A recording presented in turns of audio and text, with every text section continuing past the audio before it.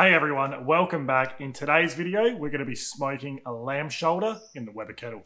Now we've got the Weber set up. We're going to be running the snake method because this is going to be a long cook. We're going to be going for that beautiful pulled lamb type stuff. We're going to be cooking this for probably 8 hours plus. So the snake method is absolutely perfect for it. So we've gone ahead, set up our snake. If you want to see the snake method in depth, I'll chuck a video down in the description.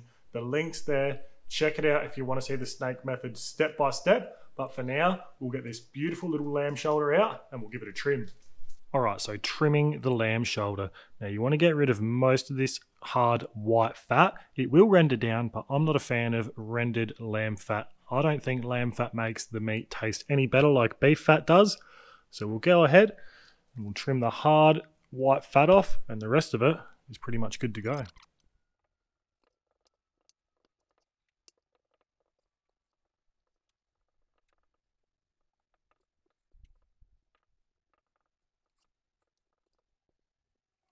You want to make sure you take the, call it the patty whack out.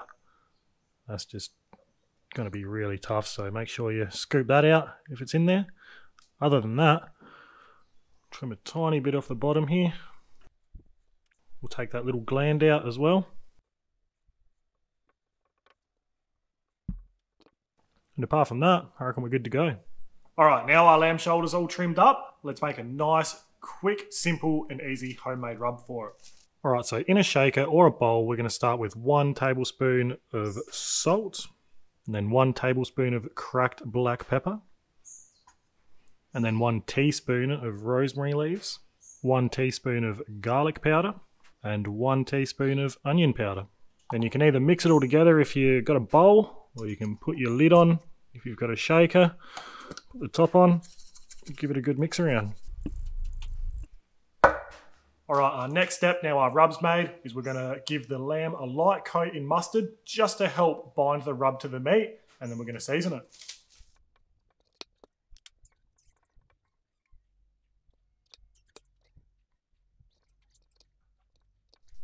Alright, and now we're ready to get the lamb in the Weber. Alright, so we've got our beautiful olive wood chunk from Natural Smoke sitting there. So we'll go ahead and place our lamb in. Alright, so like I just mentioned, we've got some olive wood from Natural Smoke in there. Olive wood and lamb go absolutely perfect together. So what we're going to do now is we're just going to leave it. We're going to check on it in a few hours. It's going to be running at about 275 Fahrenheit or 135 degrees Celsius. That's a 2 kilo-ish lamb shoulder, so I'd imagine this is going to be a 6 to 8 hour cook. But we're not going to be using time as our main reference. We're going to be going by internal temperature and probe tenderness a bit later on. So we'll come back in a few hours and see how it's going. All right, we are about 2 hours in now. So let's open the lid and see how it's going.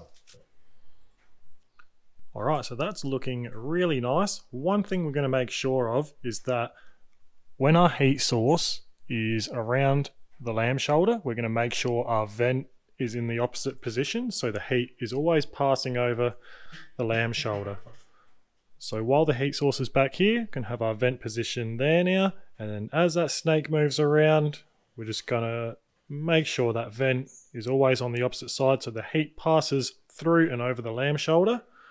That's looking really nice. Our smoking wood's burnt out. Might just give the lamb shoulder a quick spritz just to keep some moisture in there, and then we'll close it back up. Alright, I'm really happy with how that's coming along. It's looking great, and because our lamb shoulder is only quite small, I'm not going to have to adjust that cooking rate either. If we had a big lamb shoulder, or you were cooking something else low and slow, that's a big cut and it was overhanging a part of the snake, you want to be making sure that you adjust your cooking grate and spin it around so it's never overlapping the burning part of the snake. You don't want that direct heat coming up from underneath. So for now, we'll just keep leaving it for another couple of hours and we'll come back once we're happy with that bark and we're around that 160 Fahrenheit internal or 70 degrees Celsius. So we'll come back soon. All right, we're about 3.5 hours in. Let's have a look. I reckon we're going to be pretty close, if not ready to wrap it. All right, that's looking fantastic. We are at about 170 Fahrenheit internal. I'm happy with that. Let's get it out and wrap it up. Alright, so we're going to go meat side down because we've got some nasty sharp bones. We've got 2 layers of nice thick foil. We're going to put some butter in with it, and also a splash of Worcestershire sauce just for a bit of savouriness. You don't have to add anything if you don't want to. You could add some beef stock, some chicken stock, a little bit of cider vinegar. Just want to keep a little bit of moisture in there. So now we'll wrap it up nice and tight and get it back in.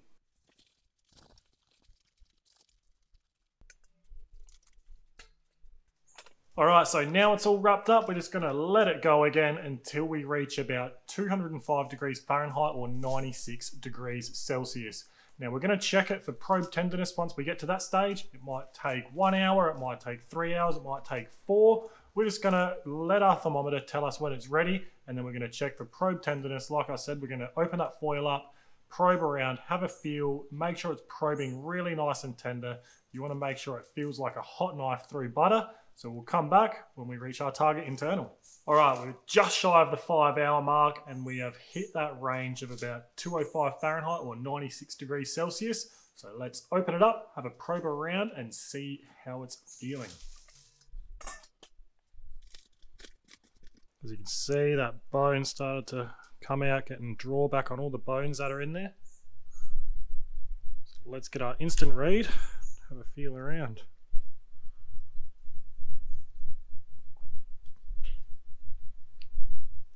Probing nice and tender, especially up there.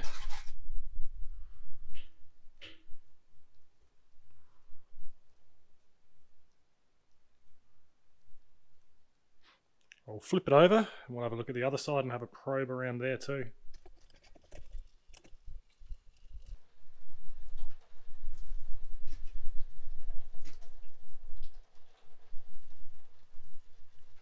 Now that's super tender.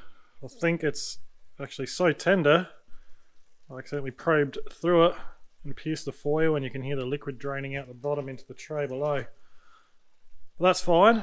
I might leave this partially unwrapped, so basically boating it just to get some of that bark back on top. So I'll wrap the foil tight around it, put the lid back on, let that bark build up a bit more, and then we'll let it rest and pull it apart. Alright, so the lamb shoulder's been uncovered again for about 20-25 minutes. I reckon it's ready to rest. Let's have a quick look. Right, that is looking incredible. It's feeling incredible too. Another quick probe around, that's just super tender. That probe's just falling through.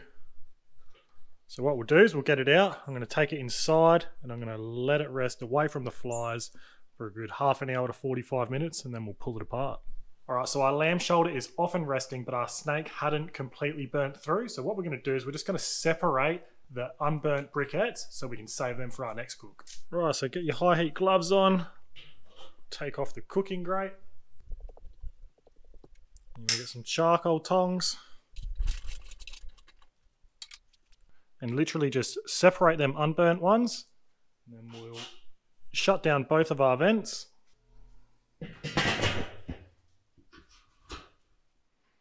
And we can use them unburnt ones for our next cook. Alright, it's had a quick rest. Time to pull it apart.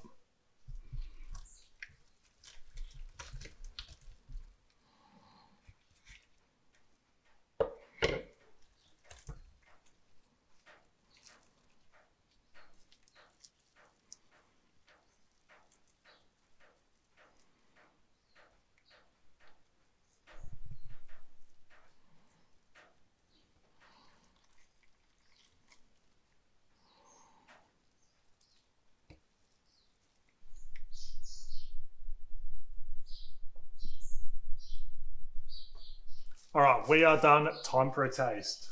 I'm going to get this nice barky bit here. That is delicious. That olive wood, that homemade rub, that is so tender and juicy. Yeah, that's a winner. It's not overpowering, it's well balanced. That rub really complements the lamb. It's so simple. By all means, go ahead and use a store-bought one. If you've got a favorite one, use it. That's a really good simple rub that brings out a lot of flavor. And that olive wood just pairs perfect with lamb. If you haven't tried olive wood, get onto it. If not, oak also pairs really well with lamb, but seriously, I can't get enough of that. That is beautiful. If you haven't tried lamb, try and get hold of some. So good, so underrated. I'm gonna go scoff the rest of that. So thanks for watching, and we'll see you next time.